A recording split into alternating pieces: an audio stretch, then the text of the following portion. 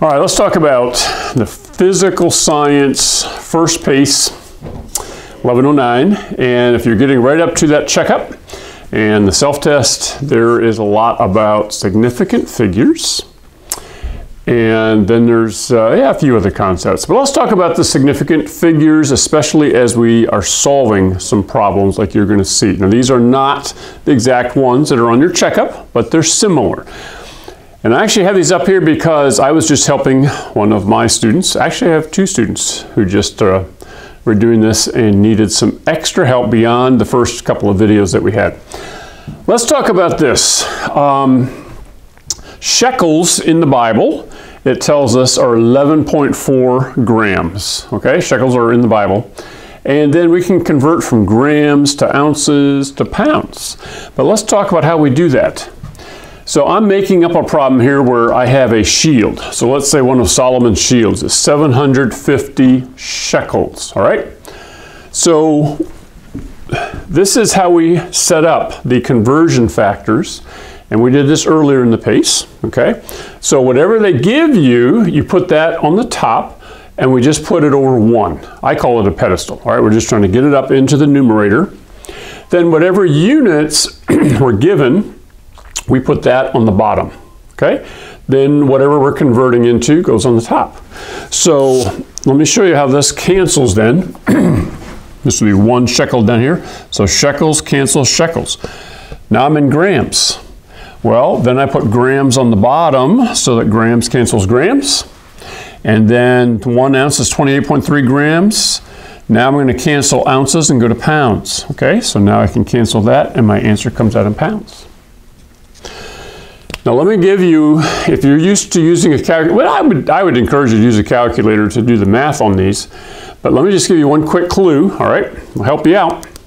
On your calculator, if you punch in 750 times 11.4 divided by 28.3, and then you hit times 16, you're going to get it wrong. Okay? The surefire way to always get these right is multiply all the top together, write the number down. Multiply all the bottom numbers together. So 1 times 1 times 28.3 times 16, write that number down. And then as your last step, take the top number, divide by the bottom. Okay, that'll help. Let's talk about adding and subtracting. So this one is with milliliters. Doesn't matter, it could be anything. But this number here has 1, 2, 3, 4, 5 decimal places. And this number has 2 decimal places. So the rule when we're adding or subtracting, very different than multiplying and dividing. We're not counting significant figures, okay? No, we're looking at place value. And the reason is this instrument here, wow, this is some kind of supersonic NASA device that uses laser technology to be able to carry that out to 5 decimal places. That's amazingly accurate. And then this is one that's made in China, in maybe some Christian school lab, and it's not very accurate, so it's only to 2 decimal places. Well, if I have these 2 measurements, I have to limit my answer to the least accurate measuring device, which is determined by how many decimal places, okay, or place value. So in this case, I can count decimal places. 2 here, I have 5 here. I do the math, boom, and I have to round the answer to having only 2 decimal places. And so that's why this 0, the 5 rounds the 0 up to a 1, okay? Now let's look at this one. Now I'm adding. All of these have 3 significant figures, but that's not what we're looking at. We are looking at place value again. So this one has 1 decimal place, this one has 2 decimal places, this one has 3. So even though I do the math and I add them all up, the key is I have to round the answer to the least number of decimal places, which in this case is 1 decimal place right here. So I'm rounding the answer to here, and so this 7 tells me to round the 4 up to a 5. The other thing that I don't have up here on the board, but they have this, you had this on in your homework, they might have a number like 3,100 and maybe minus 700, and they have these bars over the zeros.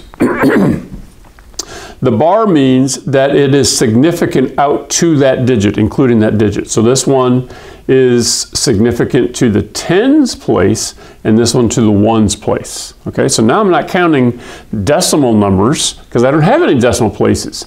But of these two numbers, the least precise measurement would be the top one. So once I do the math, I would have to round to the nearest tens place. So this would be 28, and the bar would have to go over the least precise measurement. Okay, so it's always think about which I can't, just because your calculator can carry it out to umpteen places doesn't mean you can use that in your answer. We're limited by the least precise measurement. And that's one of that keyword measurement. If you're doing a problem and there's a couple of them where one of the numbers is not a measurement, it's just like the number 3 by itself, or 5, okay? If it's not a measurement, then you don't include that in determining significant figures. It's like it has an infinite number of zeros after it, okay? Now, let's look at this one right here. First of all, we just multiply the 3 together, okay? We should put meters to the third power here, by the way. And so we get 111.888 for this particular one. Now, how do I know how many significant figures to have in the answer? Well, this one has 2. So now we're not looking at place value. We're counting significant figures, all right? So multiplying and dividing, we count, and then the least number of significant figures is what we limit our answer to. So this one has 2, this one has 3, this one has 2. Do you remember why this 0 is significant? Okay. Remember the picture of the United States? There's Texas, Florida, Pacific Ocean, Atlantic Ocean. If the decimal is present, then the arrow comes from the P, the Pacific Ocean, and boom, it gets stuck right away in the 3. So the 0 is protected, okay? It doesn't get popped. So we would include the 0. So we have 2, we have 3, we have 2. So I have to limit my answer to 2. Well, how do I limit the answer to 2 places, 2 significant figures, if I have a 3-digit number with 3 decimals? Sometimes I've had students think, well, I got to move the decimal. No, no, no, no, no. We're not moving the decimal. Don't get confused with, you know.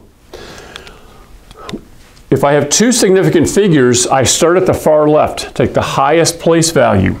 So I have 1 place value in the hundreds, I have a place value in the tens. Both of these numbers are significant, and then the 3rd digit has to be a 0. Okay, and then basically I can drop everything after that because I can only have 2 significant figures. So in this case, 1, and then I would need to determine whether this tens value 1 should stay a 1 or whether it gets rounded up to a 2. Well, this one's easy because the next digit's 1, so we just leave that at 1. So the answer would be 110 meters cubed. All right? So when we're doing significant figures, when we're multiplying or dividing, how many significant figures can I have in the answer? The least number of any of the numbers involved in the problem. And then I start at the left in my answer, and I include that many significant figures. Everything else either becomes zeros or disappears. All right, let's do a division problem. Kilometers per hour, we divide, and we get 228.5. How many significant figures in 0.2? 0.2? 2, are you thinking 2? No, it's not 2. Go back to here. Is the decimal present? Yes, it is. So the arrow comes in from the Pacific and pops that balloon. And so I have 1 significant figure. Da, da, da, da, da, da. So when I do the math, I get 228.5. And then that means I can only use 1, but it has to stay in the hundreds place value. So I use the 2 because that's in the hundreds place. It's the only significant figure. And then I'm rounding, so these become zeros. And I don't have to add 0. In fact, I should not add 0. As soon as I add 0.0, now I'm turning them all into significant figures, and I can only have one significant figure. Don't forget your units, kilometers per hour for that one. All right, I know this is tricky. Let me just reassure you, this is like the hardest part of this pace, and this is like the hardest pace for the next few paces, okay?